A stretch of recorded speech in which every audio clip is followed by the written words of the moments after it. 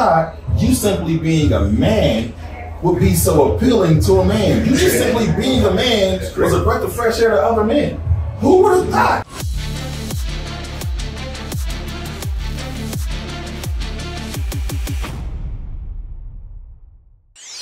I've learned a lot over the 4 decades of health and fitness and being in the trenches with the greatest in the world. And one of those things I've learned a lot more about and how to build better muscle is nutrition and how it has changed over the decades. And that's why I have the Titan meal plan for you guys out there that are confused about nutrition.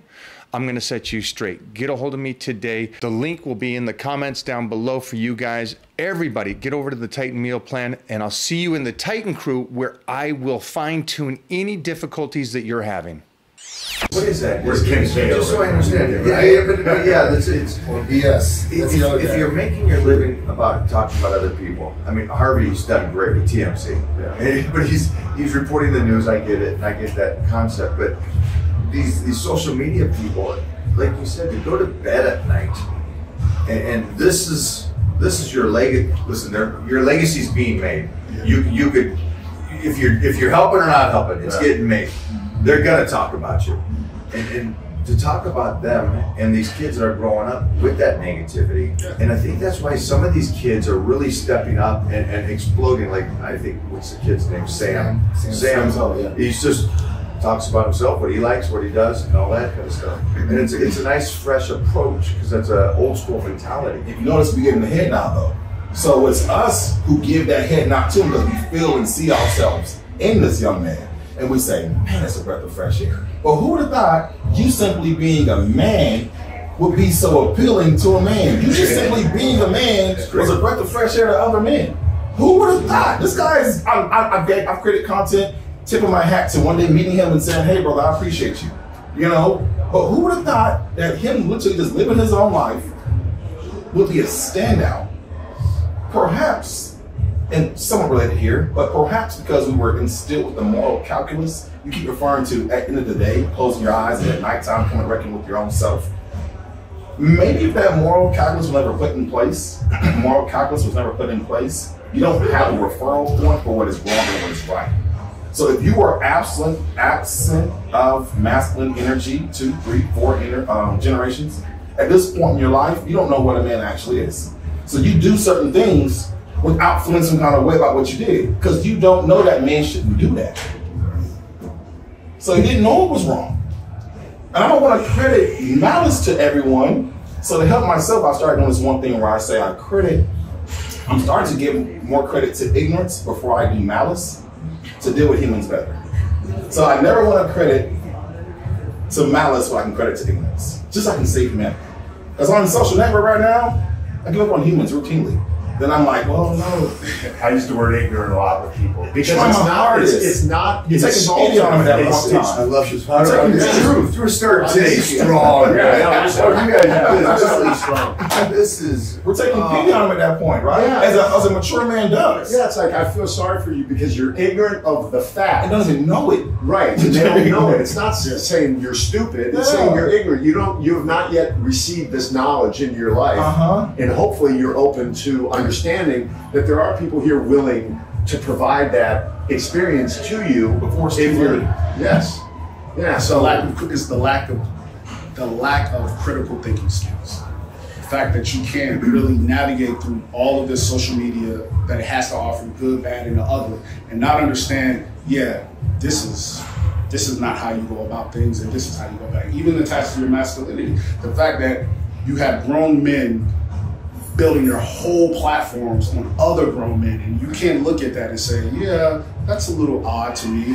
And you sleep with a woman and look at yourself in the mirror, and that's what your legacy will be. There's no way my wife would be. I mean, my wife looked at it, it's like, it's a grown man that's talking about another grown man. But again, we live in a different world, and it's sad, as you say, what are these kids going to become as they get older and as they mature?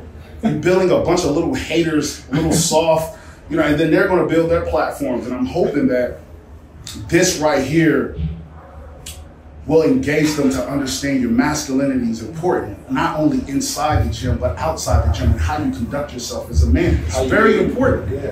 You know what I mean? We live in a world where these young Gen Z, unfortunately, they have, it's a culture of depression. all they want to talk about is their feelings and being depressed instead of getting up and going to work. But then, like I said, you have these content creators that feed into it because they realize, yeah, this is money. If I can get all these young kids to follow me, there's a market for it. Instead of preaching positivity. Yeah, you might not like Mike or you might not like Ron, but you must respect them as men. You cannot discredit the work. And that is the problem with, I feel like they discredit all of the hard work that we do as men, and they just look past it just because a content creator that has no credibility and done nothing. Nothing. It's that time again to get my blood work done to see where my numbers are. Again, the one big thing for me is I'm keeping track of it. It's so precise. You know, I competed in bodybuilding and powerlifting and martial arts, but that was all over decades ago. And so how can I continue to keep this physique and be this strong at this stage? And so that is by optimizing my health with Titan Medical. It all stems from one thing: your blood work, what's going on inside of you. And that's the main thing that I'm focused about, is see how I can continue to not just be in the game. I don't want to be that guy. I don't want to be a weekend warrior. I don't want to say you got a dad bod. I want to be the pinnacle of the health and fitness industry decades after I competed. And I've always said this too. You got so many of these guys that were with me in the 80s and 90s, and they keep putting the pictures up from the 80s and 90s. I don't want to be that guy. I like the fact that I can still put up pictures of me today, even though I won the universe back in the 90s. That's the goal for me. I don't know what your goal is, but I can tell you this. I know you want to live, and I know you want to live your best life. And that starts with blood work. Over at Titan Medical, start today. To me, they're all riding coattails. It's all about the money. It's all about the algorithm. And then, you know, you have these Insta coaches out there that are telling these guys that, hey, listen, find your niche and stay with it. So they do a video and they critique Mike or wherever it is. They get a whole bunch of views, and they're like, "Oh, this worked. Let me just keep doing this." And they don't. I guess they don't realize, because they're just blinded by the fact that, oh, this I'm getting paid, I'm getting views, and like that's currency to them. And at that point, like they're like, "I'll just continue on this. I'll be super successful. I'll just keep riding." I mean, every time viral videos, big hooks are like, you know, "Hey, listen, we caught Michael Hearn doing this," or "We've seen this." You know, it's just like, come on, man. Like, listen, build your platform, do you, and I guarantee, I mean, just like you're sitting here, the other guys were sitting here yesterday, if you're genuine about what you're about, no matter what it is, it can be comic books, it can be powerlifting, it can be bodybuilding, it can be movies, you will get that audience. But I don't think, like you guys said, throwing people underneath the bus all the time, it's just not a good thing about podcasts. And that's not how man is. Man sends his own tube, walks the line, does him, and you know what? If he falls down, he kicks himself in the ass and gets back up. Instead of, oh man, like, they did this to me, or I lost it, the judge did this. Shut up. Get up, do the work, go to town, and then shine out. You know, that's what it's all about. Speaking of the work, Mike asked a question a while ago. What can a young man do? How can he cipher through all of this stuff? And you're a wealth of knowledge with respect to where do they start. So real quick story, when I was 14, I had a bicep that was peaked up like this. Yeah. It was this big black man by the name of Henry McGee that worked at the YMCA. Okay. All my friends made fun of it. They said, "Clark, you're deformed. They said words that we don't say anymore, right?" And Henry McGee came to me and said, no, son, you're a champion bodybuilder. At 14, I'm getting chills right now. Yeah. You're a champion bodybuilder. Someday. And I reached out to him years ago when the internet came back, and I said, "Hey, I'm Clark. I know who you are. I've been following your career." So anyway, that man's words set me on a path. Changed your trajectory. Changed it. But it was just something that simple. So what can we now turn this conversation to the young guy that's watching? Because all of us have a young demographic, because they look up to us as older guys that are fit. Yeah. Like, how can we get them on a path that will lead them at 60 years old still doing the same damn thing? You know what I mean? I personally believe that I do walk in the right of what I'm referred to now on this totem pole of maturity. They refer to me as, they might say, big bro. Like we said sometimes, what up, you know what I mean? They might say something like, what up, OG? It refers to a status symbol on that totem pole. So it's important. It's important that I understand where I'm at. So now I understand the gravity of my words, much like that brother did with you. The gravity of his words changed your full trajectory. You were about to feel down and out on yourself because what you thought was a deformity. And you were going to make some decisions, perhaps in response to that pressure other kids were giving you. But his trajectory told you and gave you identity, which we're all looking for. We're all trying to find identity, a belonging, a grouping, a pack. We all want this. So with that being said, understanding the power of our words and our platform and utilizing that for positive. So the young girl who isn't the star cheerleader, there's only one of those. The football player who's not the star quarterback, there's only one of those. But you can still be a star in your own right. So understand this. You may not be the head cheerleader, but you can still be a winner.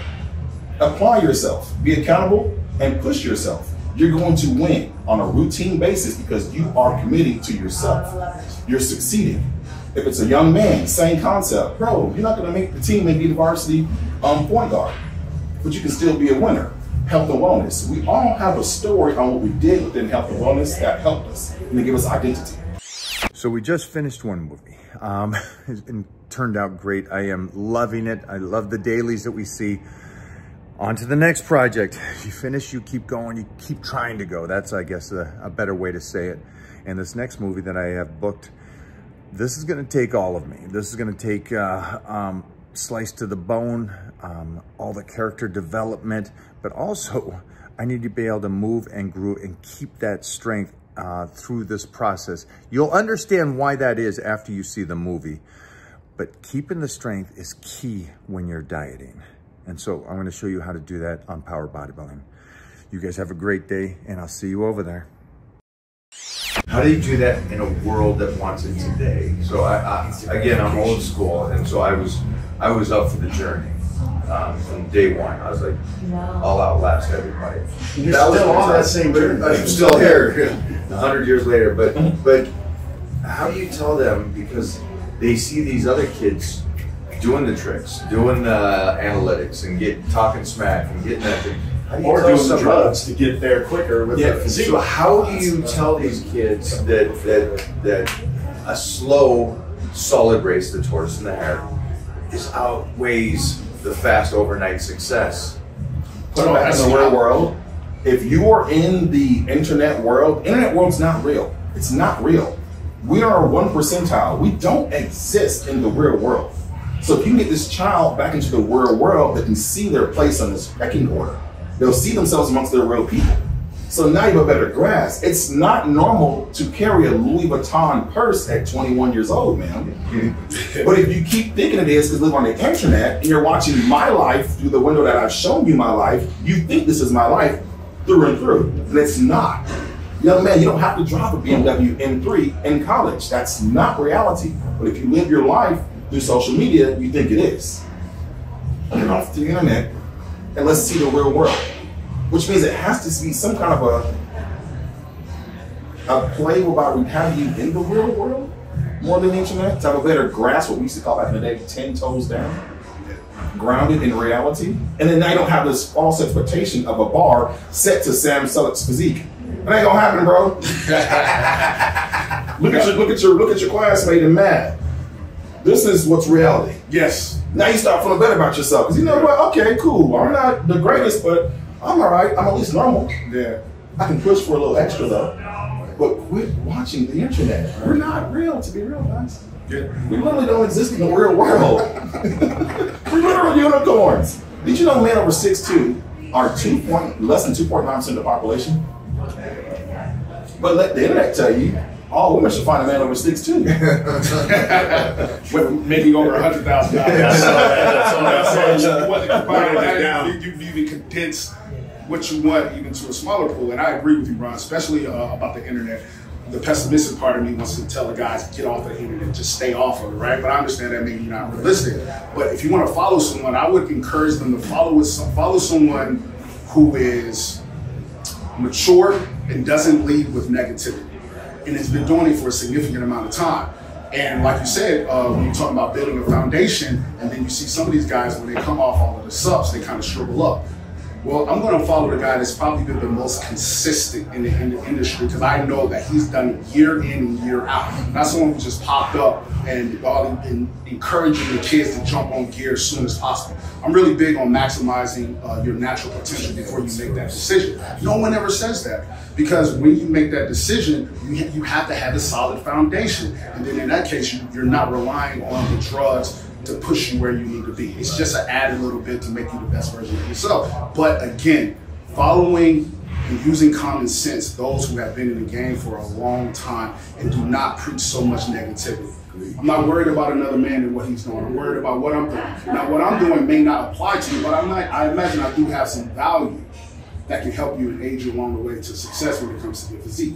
But again, critical thinking skills, and they lack that in my opinion, so it's hard. The one thing that will apply is what we had talked about prior to the cameras turning on was consistency. Consistency. Right? So if we take it back to the foundational elements of what a young kid could do to really end up at whatever level he could end up at, it's consistency. That's it.